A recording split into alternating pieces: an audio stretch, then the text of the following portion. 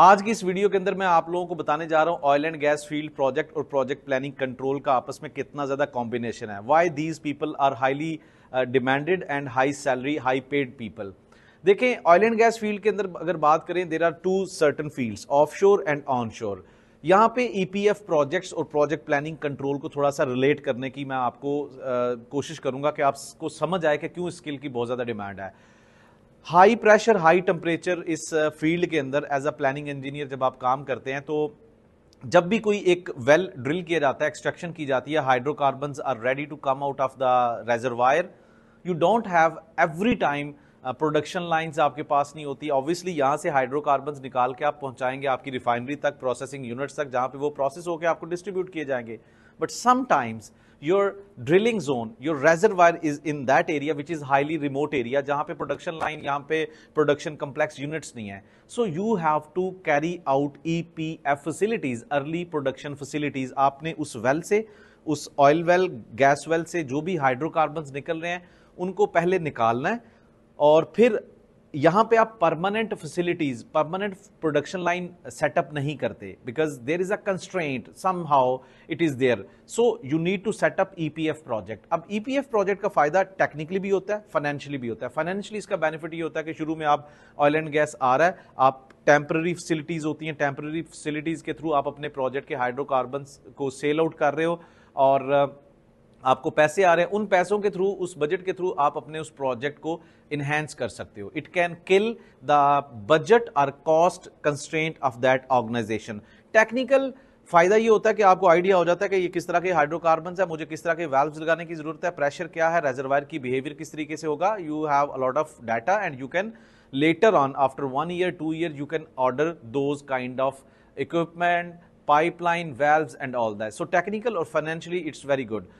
And early production facilities को project planning control की बहुत ज्यादा जरूरत होती है, because this is high risk project. इस हाई रिस्क प्रोजेक्ट के अंदर आपको अपने प्रोजेक्ट की डिजाइनिंग बहुत इंपॉर्टेंट है आपके लिए, प्रोक्योरमेंट, कौन कौन सी चीजें फैब्रिकेशन में चल रही होंगी, and then construction to set up those all equipments together to coordinate with EPF project successfully. सो आइए मैं आपको लैपटॉप पे लेके चलता हूं और इस पे मैं बताता हूं कि किस तरीके से आपने प्राइमेवेरा P6 के अंदर इसके डिफरेंट फेजेस को समझना है। So here on laptop, I'm going to present you people concepts how to understand this oil and gas projects as a planning engineer, and I have already compiled few deliverables in Primavera P6 file. So before getting into Primavera P6, I will share with you how to understand the concept early production facilities. So here we are. This is actually visualized picture that how this setup will be placed on ground and how to do the things. So you can see there are storage tanks, there is piping, there is emergency shutdown, there is flow lines, instrumentation and all that. This is actually complete setup of EPF, early production facilities. So how to do this project as a planning engineer on Primavera P6? So here early production facilities, actually these are temporary setups used by oil and gas companies to initiate production from a field well before the permanent facility is built. As I already explained you people that this is temporary setup, and this approach is particularly valuable in the oil and gas industry for several reasons: financial gains, technical advantage and strategic benefits. So you can see over here that there are multiple factors you can incorporate in your concept, that speed to market. When there are some oil and gas wells which are in remote area and you don't have that much resources to lay down the pipeline, storage tanks and all that, you can make these temporary facilities and you can have speedy earning, revenue generation to set up that production field. Okay, field appraisal, they provide an opportunity. Such projects will provide you opportunity to assess the characteristics of the reservoirs. Some project, some wells, oil and gas wells, they are newly drilled, you don't have that much characteristic understanding, so you need to understand reservoir. The people who are actually having oil and gas knowledge, they will understand my point of view, that your reservoir pressure, temperature, water cut, these are the characteristics which are going to impact on your completion jewelry, selection of pipeline, selection of equipment. So this setup will help you in longer run to understand your that setup for the permanent kind of things. Reduced initial investment, flexibility. So these are actually golden points which are going to help you in longer run. And then Early revenue generation is the very golden opportunity. Lower capital expenditures, capex is going to be reduced by a larger margin. Risk mitigation, the lower initial cost and the data gathered from these two things are going to lower your risk. So if somebody is going to ask you what are the benefits of early production facilities projects, so these projects are now in more fashion for the oil and gas companies for these golden benefits. Okay, so these are the things I wanted to discuss with you people. So next, you can see that technical benefits. Why technically these projects are more feasible? Reservoir performance data, as I already mentioned, that reservoir performance data is going to impact on your selection of equipment. Testing different production strategies, because oil and gas is totally depending on your strategy, how you are drain your reservoir, what should be the pressure, wellhead pressure, what should be the choke size. So this stage, early production facility, is going to help you people to make the strategy to get the optimum stages for the production strategies.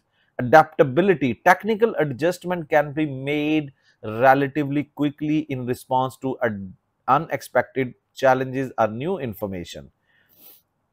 And same way, there are few points over here as well. Feasibility study, design and planning, these are the important things to implement early production facilities. Regulatory compliance, partnership with supplier, installation, operational management, continuous evaluation.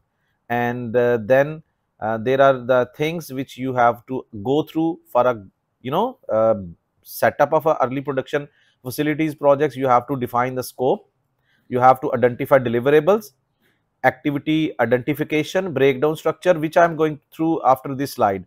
Identify activities, sequencing activities, the relationship of activities with each other, critical path, resource allocation.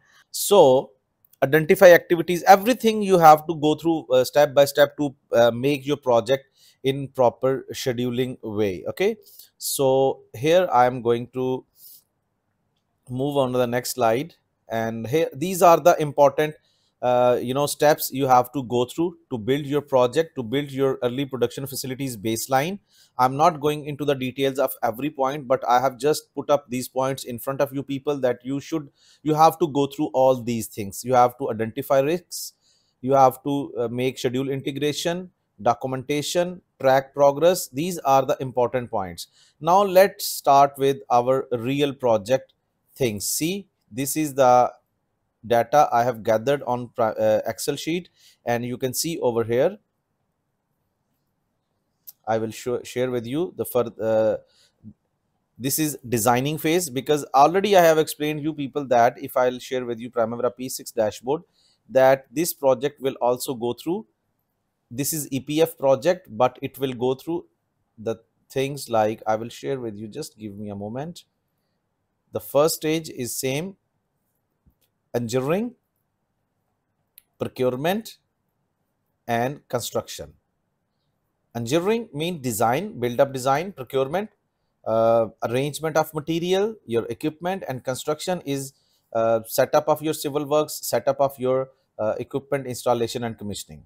So that is our project template. The name of project is EPF, Early Production Facilities. It's the functionality basis name, oil and gas. That's what I have been explaining the things so far. So keeping this thing in your mind, what kind of design you require. Okay, so I'm going to start it with you people on sharing over here. See, this is Excel file I have. There is engineering mean design. So if I can go through, there is project basis of design. So I will just make it zoom so that this is project basis of design issue. For these are the steps for every oil and gas project.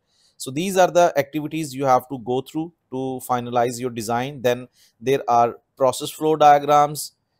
You understand what does mean by PFD. There are process equipment layout, and then flow arrow flow chart that will help you to understand which equipment will come on which position, and the connectivity with each other. So how it will be compiled, these are the steps. And then heat and material balance. Okay, these are the activities. Then piping and instrumentation, then cause and effect diagram. So these are designing parameters you have to compile in designing phase. Equipment layout, safety layout, and same way, see, this pipe stress analysis, design review, this is only design is going on right now. Hazard review, okay, because oil and gas field require everything as long as it concerns with safety, concerns with stress analysis, concerns with hazard and all that. So these are the, and with the meeting with client consultant, we have also defined the timeline, and we have developed this Gantt chart as well. But see, equipment selection, this is procurement already started. There are equipment we need, oil storage tanks. I have shown you people the diagram in which you can see oil storage, water skimmer, piping, emergency shutdown valves, piping support fabrication. So these are the major equipment we need to install on that site.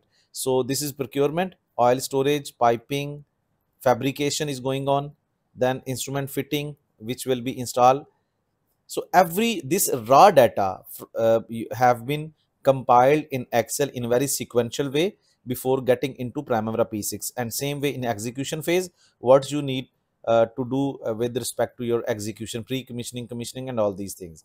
Now, if I'll share with you people Primavera P6 dashboard, so what you need to do, you have to load the things in Primavera P6, and same way, see, there is engineering, okay, there are all the, and there is procurement, two deliverables. So there is one thing, overall project engineering 1.2, 1.3, and execution should be outside as well. See, these are the three major deliverables. So once I will develop these major deliverables, engineering, procurement, and execution, okay, you can write here procurement as well. Okay, so you have to add the smaller work packages and go into the activities. See, properties, project basis of design, and everything which we have compiled in Excel. So still I have, every activity is interlinked, every set of activities are interlinked, but work packages like this work package has to interlink with another work package, same as I can show you in Excel sheet. See, dates are concluded over here. So see, this, why this work package is going to start from here, because this will be completed, this will be started. Same way, this linkage, we have to develop these linkage in Primavera P6. And why this work package, see, this work package is going to start from here, there is a logic, okay. So we have to set up these relationships. Once we will develop all these relationships in Primavera P6, we will get CPM, critical path method. On the basis of that critical path method, we are going to allocate our resources. In oil and gas sector, it is very important to develop a true CPM, because on the basis of that CPM, our resource utilization will be estimated. We can contact our supplier, we can contact our vendor to supply all the materials, all the resources. Resources should be on site, because EPF can be offshore and onshore. Offshore is more sensitive when it talks about resource availability. It can make you loss of million of dollars if resources are not available on the right time. So that's why EPF projects are very important. So after this, we will go into cost management, resource management, integration management, CPM development, S curves, and all that. And that's how this EPF project will be developed. I hope you people understand this concept, that why and how and what are the reasons behind EPF projects. And as an engineer, if you want to develop Primavera P6 skills with oil and gas oriented knowledge, industry based real project knowledge, then you can join my Primavera P6 skilled training sessions, in which I'm going to help you, I'm going to train you, I'm going to coach you in real way, that you can enable, you will be enabled by the end of this training, that how to understand oil and gas, offshore, onshore, different kind of projects, to how to schedule them, how to plan them, how to make resource analysis, how to make project tracking, and all that. I hope you people got a lot of concepts out of this video, and write in comment area about your feedback, and what you like about this video. And if you want to develop such skills, don't forget to join my upcoming session. Thank you very much.